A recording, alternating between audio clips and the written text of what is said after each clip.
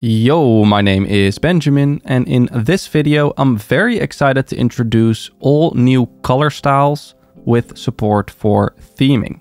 This allows you to define a color palette both for a light mode and a dark mode, so you can design websites that match the appearance settings of your device or operating system. In Framer, you simply design your color palette once, and then you can use it throughout your entire project, even within animations. So let's dive into our demo project, which is a simple blog template. And this file is set up using our CMS. So here we have the index page, and over here we have the detail pages. And we can use the new color styles with theming support to design both a light and a dark mode version of our blog. I'll select our home page and head over to the fill property. As you can see, the fill property is currently set to white, so we're not using a color style just yet. In this release, we also redesigned this UI, placing the color styles front and center, while always allowing you to customize the color by keeping the picker open as well. So let's create a new color style for our page background. Here we can give our color style a name, but you might also notice there's now a brand new control in which we can define both a light and a dark version of our color style. On dark mode, we would like our page background color to be black instead of white. So we have a single color style with two unique values. So let's create this color style, and as we do so, it gets added to the bottom of our list. I already have defined a few styles within this project, but we can simply sort them to reorganize. Now, as you can also tell by looking at the property panel, we're now using the backdrop style instead of a plain white value for the fill property of our homepage. These new color styles can also be used within text styles.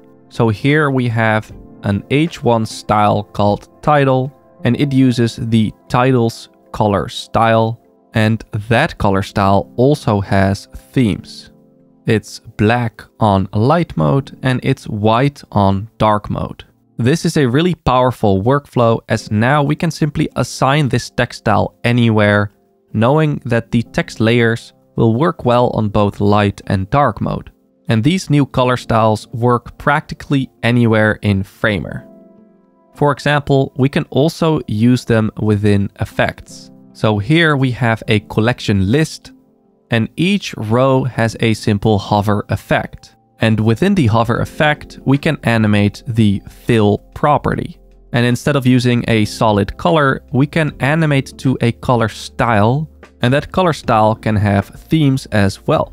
I think it's pretty magical how easy it now is to design animations and interactions in Framer that work well on both light and dark mode.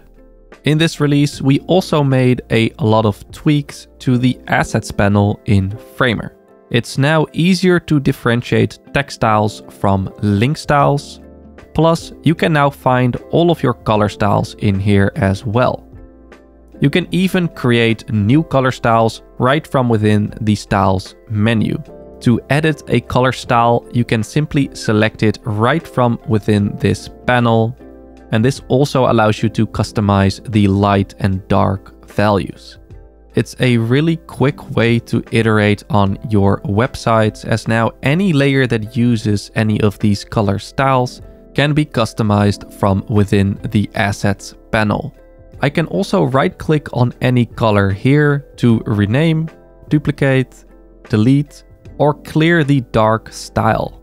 You can also use color styles without any theming functionality. If you simply define a single color value, it will still work great as a reusable style. Finally, there's now a new icon in the Canvas toolbar here that you can click to toggle between dark and light mode.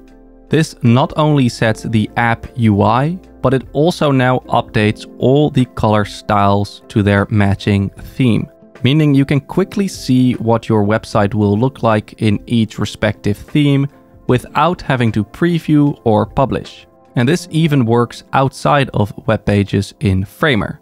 I can also use this on the canvas. For example, here I have a simple canvas node that I can now design to work well in both dark and light mode, ensuring the instructions remain legible and matching the user preference. And that's pretty much it for this video. This has been one of our most requested features, so we're super excited to get this out there. Thank you so much for watching. I hope you enjoyed the video and stay tuned for more updates coming soon.